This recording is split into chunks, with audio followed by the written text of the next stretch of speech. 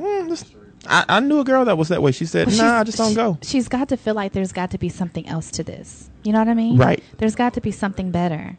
Because I would. I mean, why? I think I've been going since I was 7. What? Oh my gosh. Wow. That was unexpected. I'm not gonna lie. That caught me by surprise. Okay, so you don't remember, like, everybody used to dry hump, right? Right. Okay. I think I've been doing that since ever since. I was obviously dry humping in the wrong school. 'Cause I never went. I had a little boyfriend named Timothy. He was Italian. You are a preacher's child. Oh my God. Mommy, please don't listen to this we show. had Mama PBH up here. I'm glad she's not here for this show. Listen, I'm in touch with my womanhood. Leave me alone. Really? And whatever I was doing back then. But do tell. So what happened? My rubberhood.